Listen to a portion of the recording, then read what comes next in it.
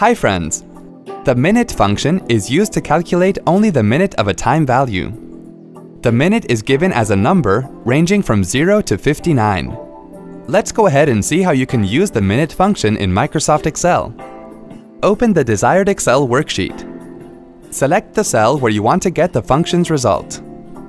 Type equals minute, open parentheses, select the cell that contains the desired time, close parentheses, and then press the Enter key.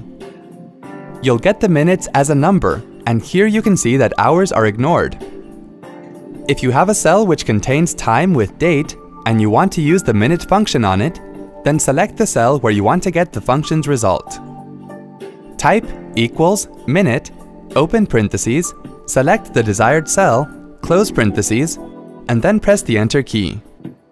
You'll get the minutes as a number, and it ignores the date and hours. See? That wasn't hard at all. Thanks for watching. For more details, click on the eye icon on the top right of the video.